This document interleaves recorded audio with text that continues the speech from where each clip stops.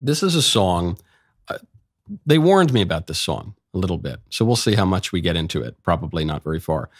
The song is called Mary on a Cross. The artist is Ghost. The album is 7 Inches of Satanic Panic. The producers suggested I listen to this because it's got like a zillion views. It's got 95 million views on audio, 50 million views on a live performance. It's not a new song, but it's made a comeback across the internet's most popular songs on TikTok and Instagram, and a lot of people are using it. So in any case, let's see how far I make it into this before I throw something at the screen. It's a song that my papa used to sing, actually. You might like this one.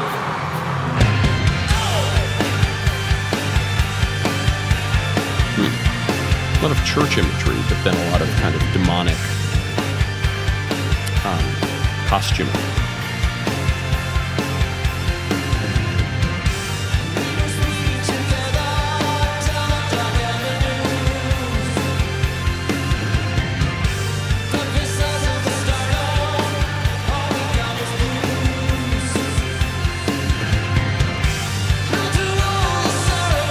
I don't mind the music part of it. It's kind of like just 80s, somewhat lame kind of 80s melody.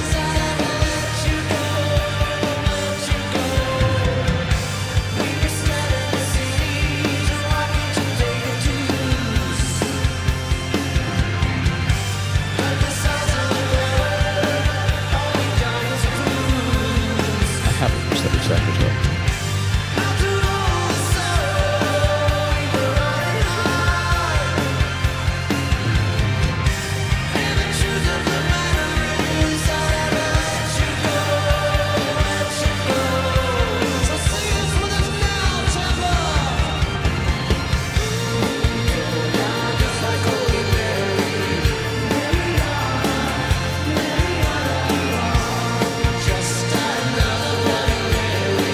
People are dressed like nuns.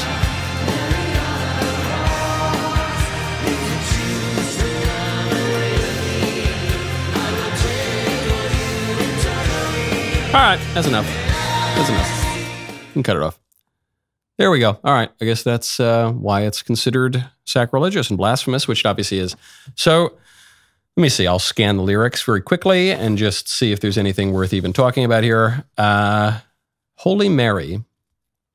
I assume this would refer to Our Lady, the mother of God.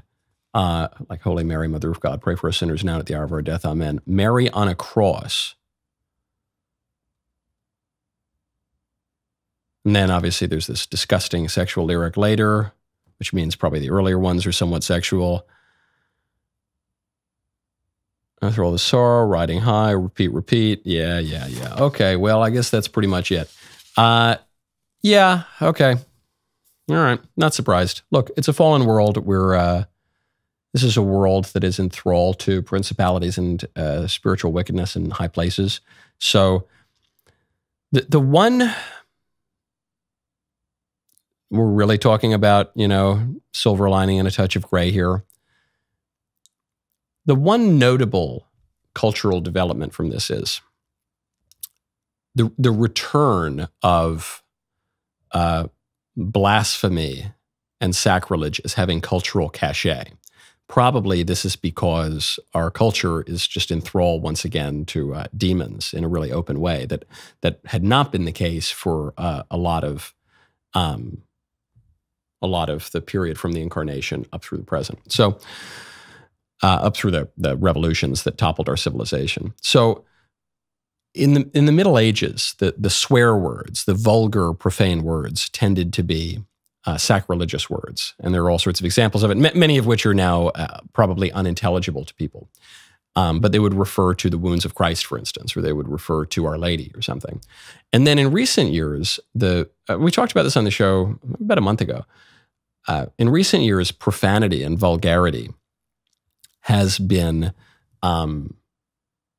more bodily, I suppose, just like things about like copulation and, bodily fluids and all sorts of gross stuff.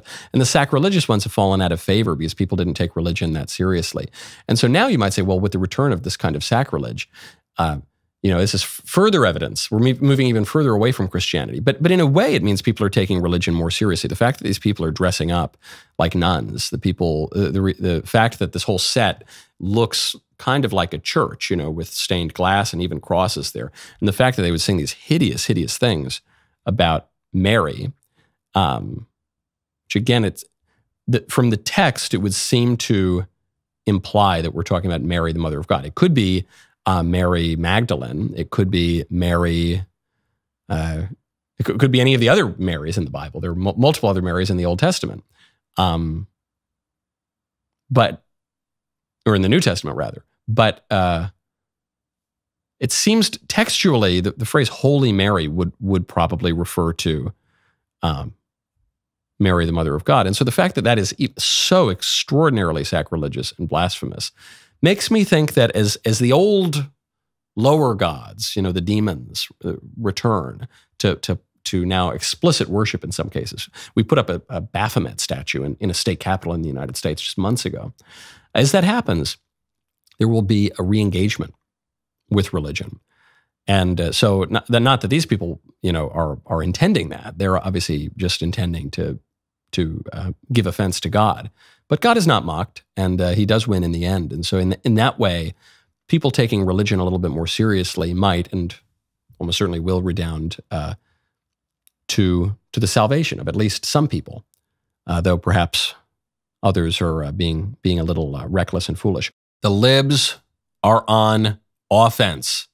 One kind of silly example of them being on offense, they are trying to rename a federal prison after Donald Trump. This is their version of trolling, and they're not. The libs are not as they sometimes have a couple winners, but they're generally not as good at trolling and memes and counterculture as the right is, because the libs control the establishment, because the libs control all the institutions. So they're not as good anymore at subverting those things. They used to be. They subverted all of the institutions in the West, but they've lost their touch a little bit. Now it's people on the right who are a little better. But in any case, this is probably the best trolling they've done in a while. This was just after Republicans proposed renaming Dulles Airport after Trump. Democrats countered by proposing renaming the Miami Federal Correctional Institution, which is the nearest prison to Mar-a-Lago. They suggested they rename that the Trump Federal Correctional Institution. This is supposed to own Trump. Tee-hee-hee, we got him. See, we indicted him 1 billion times. We're going to send him to prison for 700 years. He's going to die in an orange jumpsuit. Ha ha ha, we're going to name this after Trump. I think this probably was a bad move for the Democrats.